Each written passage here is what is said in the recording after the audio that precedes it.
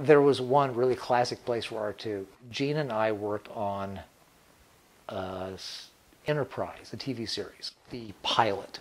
And they had as an opening shot was a model, like an RC spaceship that the captain, when he was a kid, they go back to when he was a youth, and he had this RC model, and there was a sequence, so we had to have one.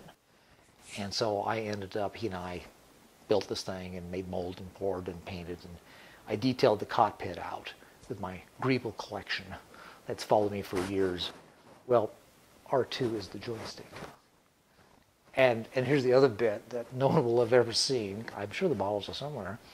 But I put a bunch of monitors inside the cockpit. And we're talking about an area about like that with a couple of pilots. And in the cockpit is monitors like you would expect. Well, on the monitor, Gene had taken a couple of photos of us, you know, kind of like this.